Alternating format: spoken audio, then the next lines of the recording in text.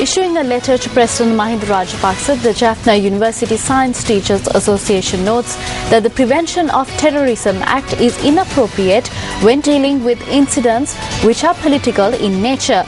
The university teachers wrote the letter to the President in order to draw his attention towards the current situation in Jaffna and the incidents which have taken place in the recent past centering the Jaffna University.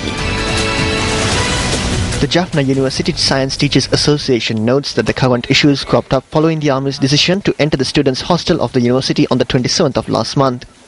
They note that continued presence of the military without tangible moves towards a political settlement has helped the mobilization of youth feelings to turn the said day into a day of defiance. The university teachers reiterate that the defeat of an insurgent force does not extinguish the feelings or causes that gave rise to it, adding that such feeling should be handled as part of the political task of reconciliation.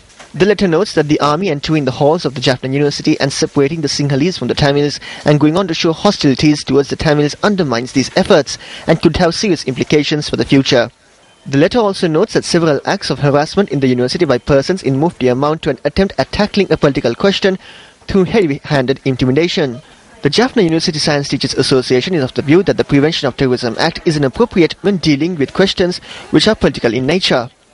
They note that seeing terrorism in political gestures and political opinion that do not take resource to violence and respond to them with an overwhelming show of force is both illogical and counterproductive.